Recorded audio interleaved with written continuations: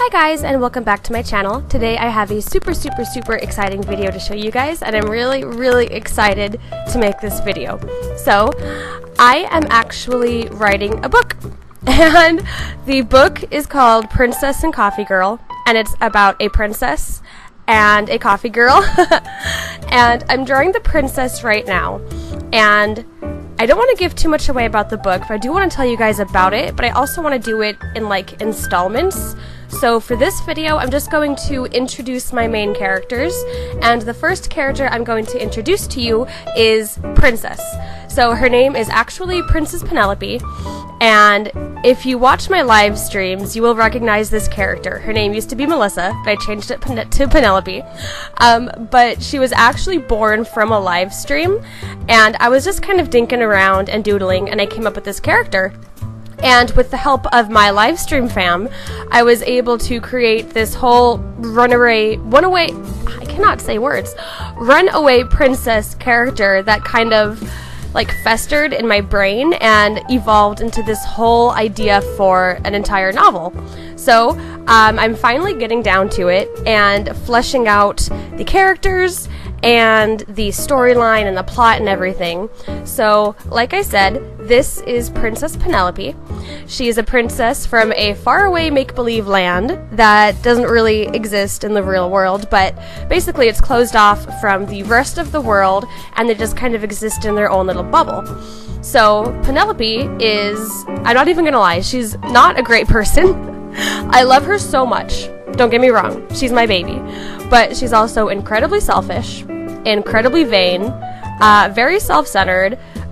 She's not responsible at all, and all of this leads up to her actually running away from her home and her kingdom to basically do whatever the heck she wants, because she doesn't want to be a princess and she doesn't want to deal with the responsibilities of being a princess.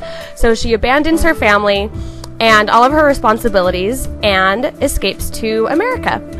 And she ends up taking a boat to the land of ports, as she calls it, which is actually Portland, Oregon. And she has no idea how to navigate, like, American society. Like, she's the most clueless, naive. She'll believe anything anyone tells her. She's like starry-eyed. She has no idea what's going on, but she's just happy to be gone from her home. So eventually she meets up with Coffee Girl, who you saw on the next page of this, who I will be introducing after this video.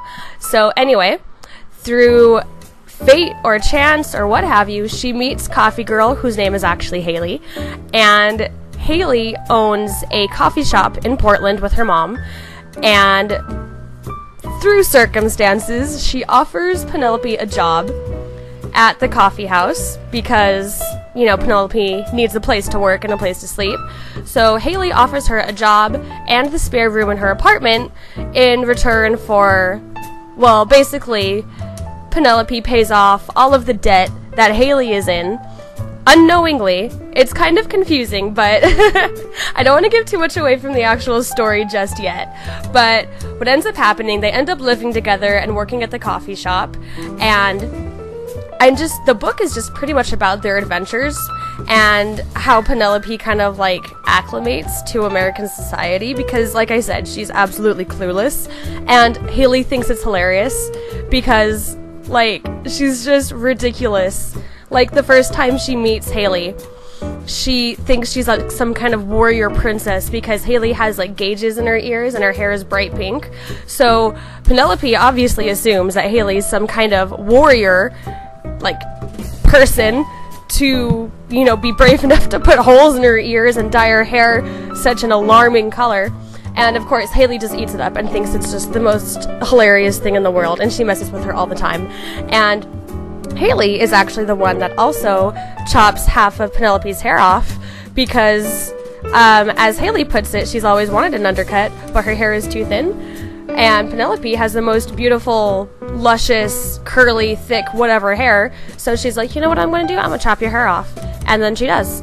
Anyway, I'm kind of rambling at this point, but I really love these characters, and I'm really excited to start writing about them, and I hope you guys like them. I do want to tell you guys more about the story, and I'm going to introduce Haley in another video, because she's her own character. I love her too, but Anyway, so yeah, these are my characters. I love them a lot. I hope you guys like them too. And stay tuned for more updates about how the novel is going. I haven't decided if I want to publish it or not. Let me know what you guys think. I think it's more just a personal project, but if you guys are interested, I might make a round of like self-published books, but that'll come. I need to actually write the story first. So anyway, thank you guys for watching this video. I hope you guys have an excellent day, and I will see you next week. Bye!